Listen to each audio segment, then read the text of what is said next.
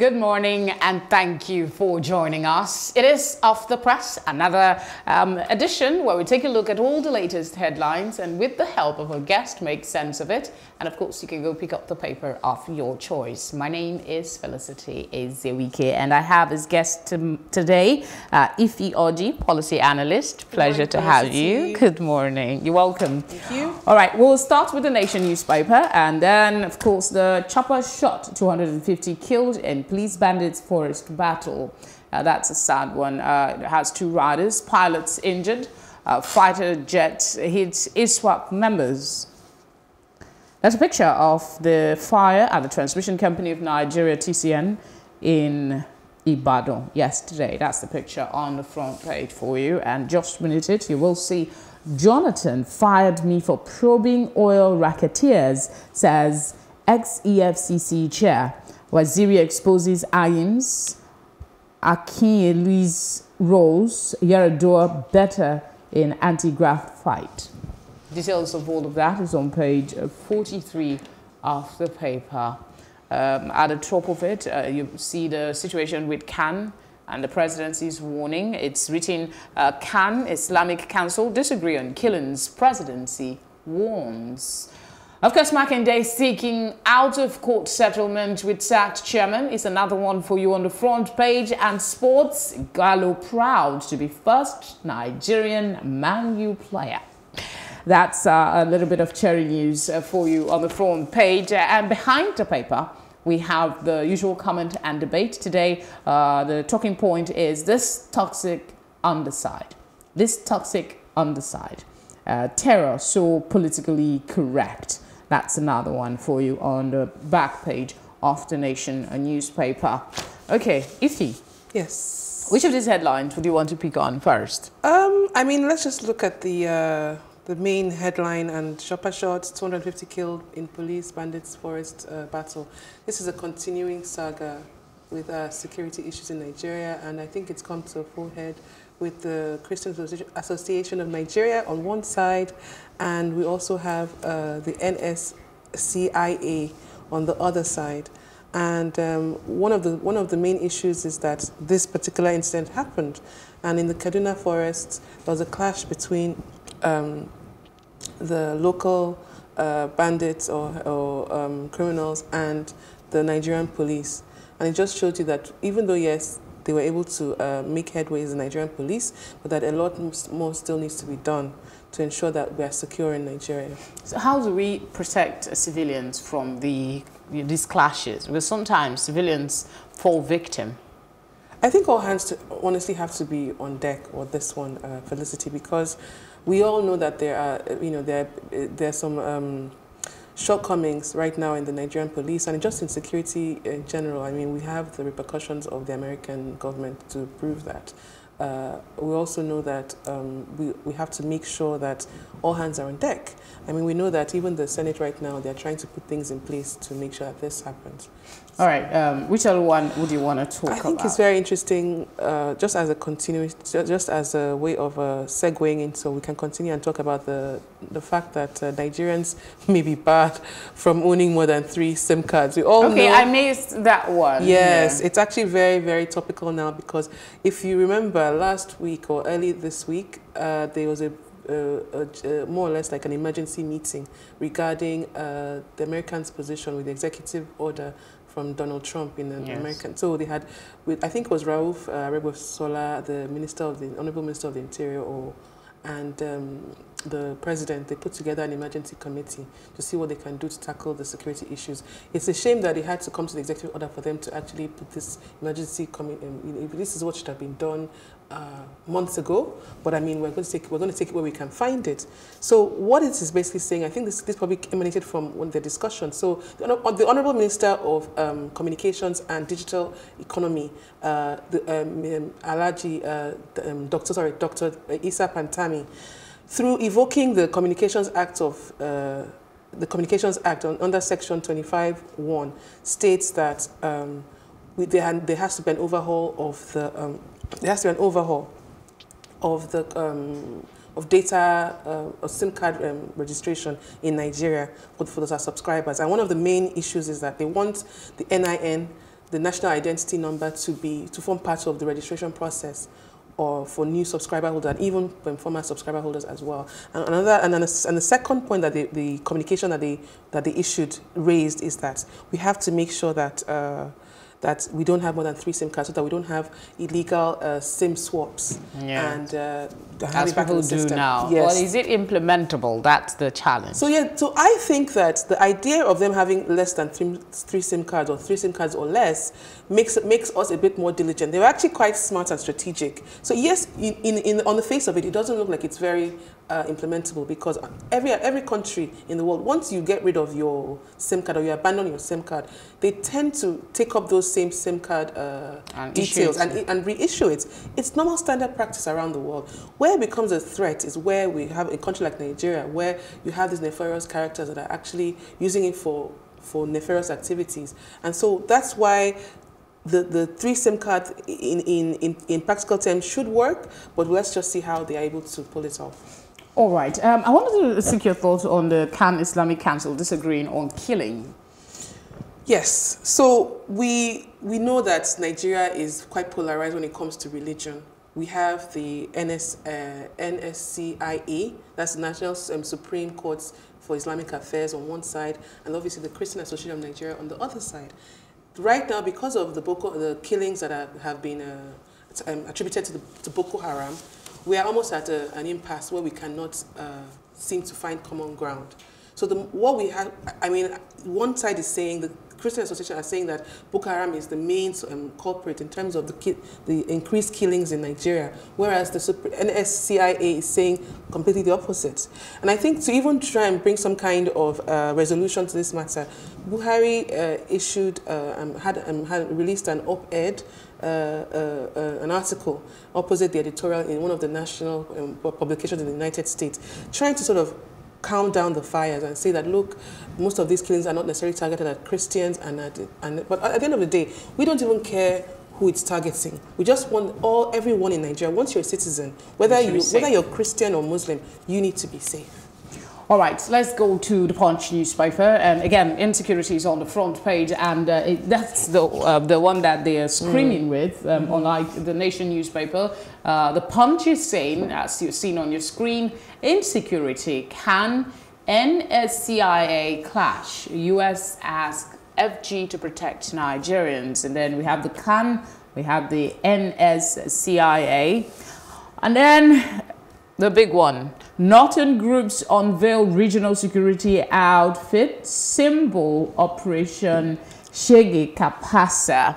Okay, you'll find details on page 9 of the paper. Before we continue, I just want to hear your thought. Amotekun is barely settled, and then we have this one. Do you see other groups coming up as well? I mean, at the end of the day, people are going to say, not me, people are going to say that this is obviously a reaction to Operation Amotekun, which we know is a leopard within the Yoruba states. And Shege Kafasa means I dare you. So if you actually take it into literal translation, there seems to be some sort of power play along geographical lines, which shouldn't be. Again, we need to always remember that we are one country. So in terms of, and who knows, in another couple of weeks, we may hear that Ndigbo have decided to do their own, well, not renegade. So does it mean that the restructuring thing is gradually taking shape if we have more of these outfits coming on? So, you know, I don't actually mind us having these outfits, so long as they're closely monitored. Who will do the monitoring? That's where the challenge is. Well, then maybe we can find a way of reskilling the sections of the police to do this monitoring. Because at the end of the day, they are doing the job that the police ordinarily should do. What will the police now be doing if they're now supervising all these outfits? No, so if they're supervising these outfits, they are basically working. So what I'm trying to allude to is that in a perfect world, which I know we are not in, you're allowed to have these geographical, I won't call them renegade, and we hope they don't, community policing. But ultimately, the idea is that eventually these 3 regions or geographical regions should be integrated to form a united, and because it could go completely left and degrade to anarchy. So what we want to make sure is that is why it is very strategic, that police has to be very strategic. They are doing their work for them, so the least they can do is try and find a way to make it integrated. All right, we still have other headlines here that we haven't touched on. Let's continue with the ones underneath. We killed 250 Asaru terrorists in Kaduna Forest. That's the police speaking. And then we also have court clashes, claim 7 in Rivers, many injured. Okada, schoolgirl shot, LASMA police vehicles destroyed. That's still on the ban in Lagos State. And Louis Bado talks tough, warns Ibadan controversial monarchs. OAU hands over lecturer to police for sexually harassing student. And then LG crisis, that story has been captured in the Nation newspaper as well. Let's go to the top and see what's there. Senate IG seek implementation of community policing. Again, yes. We're talking about that. But when we have this Shege Kapasa, and then we have Amotekun, and then the police is now talking about community policing. How are they going to integrate this community policing with these various outfits that's coming up?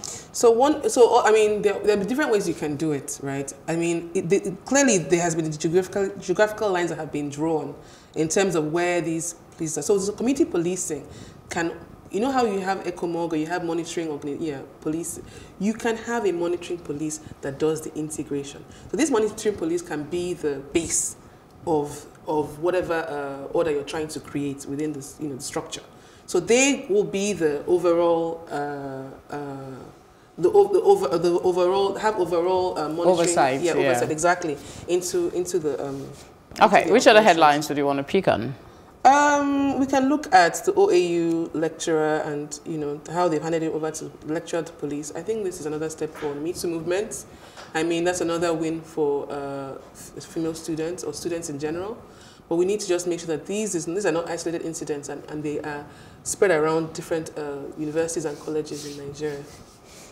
Okay. This seemingly escalating situation with the Okada ban, the state is trying to present a picture that things are calming down while we still have pockets of revolt against it. A girl shot, LASMA police vehicles destroyed. Are you seeing more of this happening? Well, I mean, we've heard of that incident. I know there's another incident that was reported in a WhatsApp group I'm in. I know that this is not going to go away anytime soon. I know that there's there've even been reports of people taking Okada already and people saying let Lagos State try me, almost incensing and trying to provoke LASMA. And I don't think that's going to be a good approach to this. I mean, ultimately, well, let's just wait and see what Lagos State has to offer to these Okada riders. All right, the Vanguard is next for review this morning. Declare security emergency now. NSCIA tells Buhari, and then a couple of riders to that story. Get set for strike, ASU tells members. What's it again? Okay, at the top of the masthead, Nigeria loses 0.522 billion naira in 28,349 oil spills. Details of that story is on page 19 of the paper. Again, insecurity, wake up to your jobs. IGP challenges governors. And then police file terrorism charges against Wadumi, army captain, others. Okay, at least we have an update on that story now. It doesn't seem like it has gone under the carpet. FG orders overhaul of SIM card registration. Stop disinformation that can divide Nigeria, presidency tells CAN. Of course, our favorite, Mr. and Mrs. Kachuni's day. If we have a moment, we'll come to it. But let's get Ify to share her thoughts on which of these do you want to talk on? I think we've really covered a lot of the things. Yeah. But I would say that Nigeria losing 0.522 billion in 28,349 oil spills is actually quite alarming in this day and age, just because there's so many technology and so many things that are out there that can actually make this preventable, and let's just hope that they're able to sort this out in good time. Okay, The Guardian next. Let's see what's there. Controversy over victims of Boko Haram attacks. We have 4 riders to that story, and I'll take each of them. Presidency flays CAN's comments on abducted girls. Sultan backs Buhari, seeks declaration of emergency.